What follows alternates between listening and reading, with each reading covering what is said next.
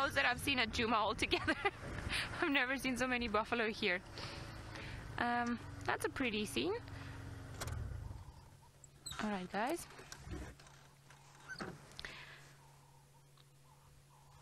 Hello. Ah, there's a lady amongst you. Interesting. Now the lady is the one to the far right. And I say it's the lady because her horns are shaped a little bit differently. They are the boss, or that part in between the two is not as big and as prominent as the one of the other males. So you are really the lucky lady amongst all the boys, aren't you? Now you see the difference in the horn. This is a very big male. The boss is a lot bigger and thicker.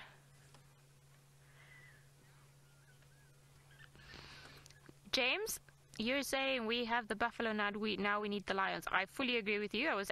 That's the first thing that crossed into my mind when we found out that there were buffalo around. He was like, yes, there are 5 buffaloes and kahumas, Birminghams, where are you? This is probably not the best thing for me to say, but I would really just like to see the lions.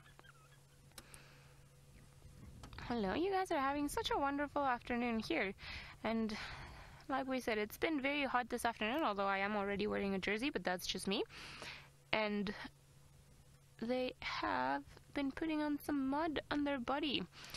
These 4 older males, and I think that one to the left, the one that we were looking at earlier, I reckon that's probably the oldest one, just by judging at the lack of hair on a lot of his skin parts.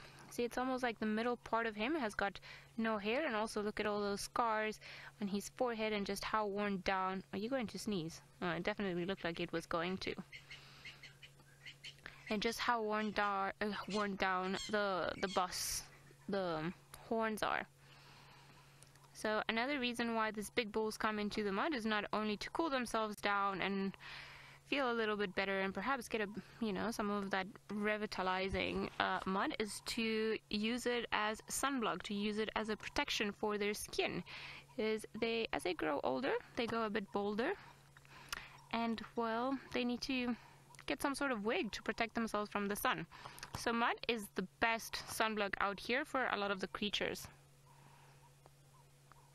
And then of course we've got the 2 very confused Hadida ibis that just know no boundaries and are hanging out very closely to one of the most dangerous animals to ever approach on foot. But because they don't do anything to the buffalo and the buffalo don't do anything to them, then they don't want such close vicinity.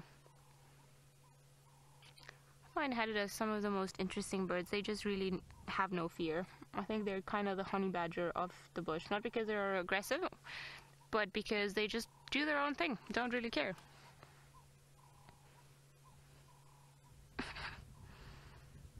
Very placid time for ruminating. I think you guys have chosen a good spot. Now, it would be quite interesting if the lions came around and we could watch it all from the dam cam sometime during the night.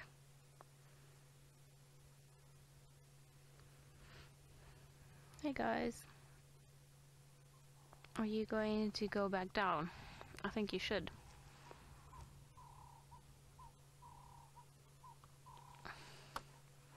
Right, we've got also 1, 2, 3, 4 oxpeckers on top of this male. Are you feeling charming?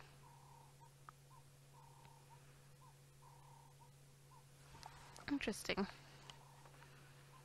I was wondering why this lone female is here with them. It does happen every now and again that females will associate with just bachelor groups for a little while, but I think perhaps there's a little bit more to the story than that. Perhaps they have all been attracted to her. How could she not be super sexy with that chewing that she's got going?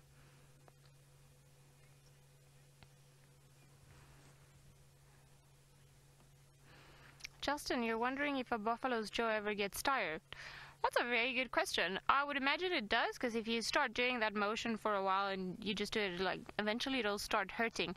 So that's why they only ruminate for a couple of hours at a time, and then once they're done ruminating, then they either start eating, which they can do without doing that funny motion, or just moving around or going back into the water, to the dam.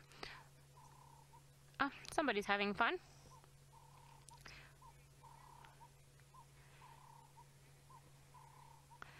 Seems like Taylor has managed to find one of the funniest birds out there, so let's go over to her and see what color his bill is.